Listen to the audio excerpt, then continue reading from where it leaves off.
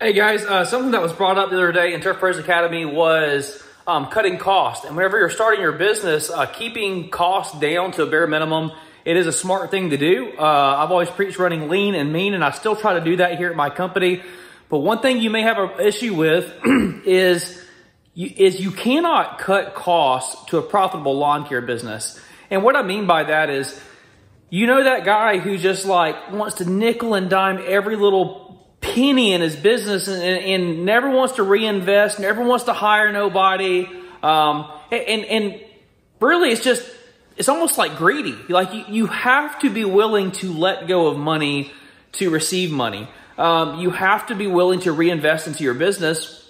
And it's a difficult hurdle to overcome. I get it. I faced that whenever I first started. I was solo and I asked myself, can I afford a helper? Can I afford 2 guys? Can I afford a new truck on the road to put out another crew?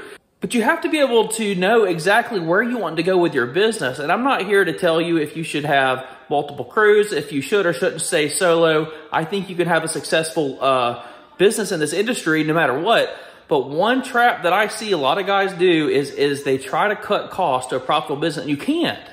Eventually, you need to hire somebody to help you out, man. Eventually, you need to invest in that better mower that's going to help you do the properties faster. Eventually, you need to invest in a better truck, a better trailer setup. You need to invest in your business to get the maximum return.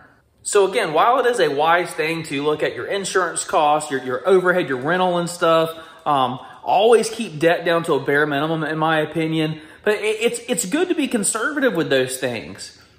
But you have to, at some point, take 1 step backwards to go 2 steps forward. Sometimes you have to take 2 steps backwards to go 4 steps forward. And you know what? Sometimes, man, you get really scared and you got to take 20 steps backwards to propel your business to where it can be, okay?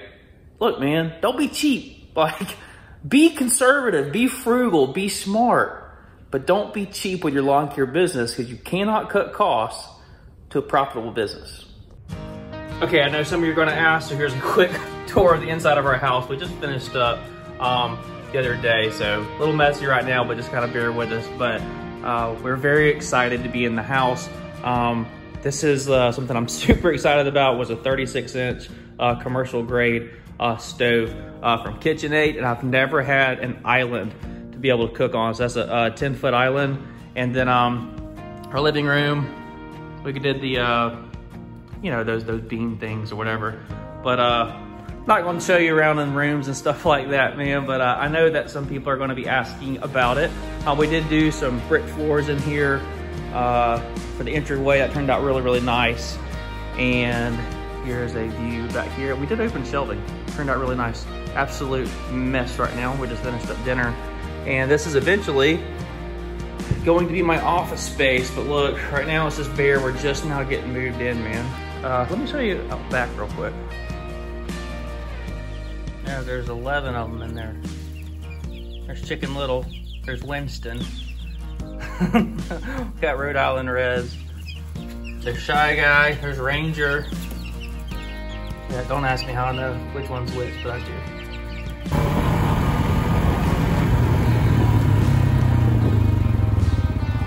This is the start of our chicken coop. All right, guys, here's a little video of the front of the house. We did a wraparound porch here in the front, and we did a carport off the back.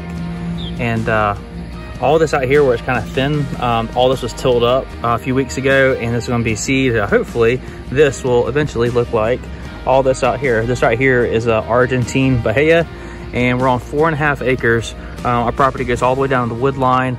I got the pole barn back there. I'll walk you up real quick and kind of show you around.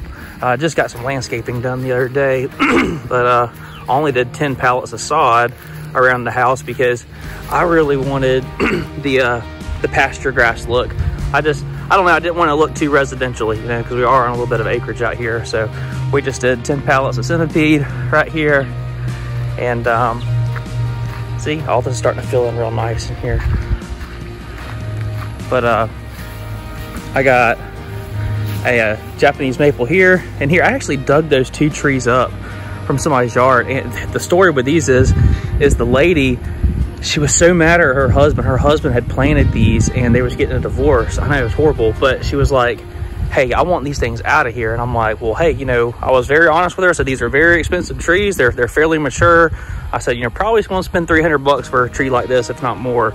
She said, I don't care. You can cut them down, rip them out. I don't care. I want them here. My ex-husband planted them and I want them out of here. I said, okay. So I have stored those trees for 2 years over at my dad's place and really just found a perfect spot for them here and here. We did limelights. These are white hydrangeas. This is Lor Pedlum. This right here is frostproof gardenias. We did a little row of agapanthus over here. I'm always so excited about the landscaping stuff. Everybody else wants to see the house. But agapanthus is kind of like one of our little staples that we use in our landscapes designs. This tree was not the right one for this. I thought this was a dwarf juniper. I ended up getting some type of like a sapphire cypress or something. It's going to get enormous, way too big for that spot.